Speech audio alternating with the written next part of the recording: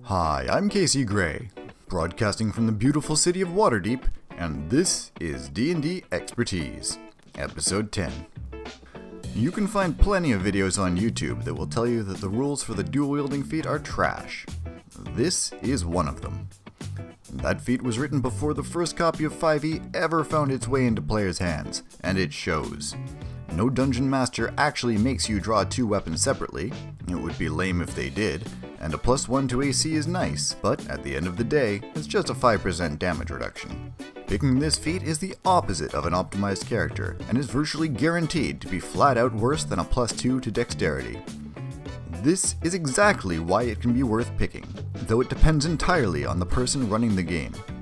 By picking it, you're essentially waving a big flag that signals, "I'm not trying to be efficient or do the most damage, I just think fighting with two axes or something sounds like a neat character concept." A good DM wants every player to have fun and be able to contribute, but is always a little worried about things that might mechanically break the game. They're going to be cautious about exactly what magic items they let a coffee-chugging Sorlock get their hands on.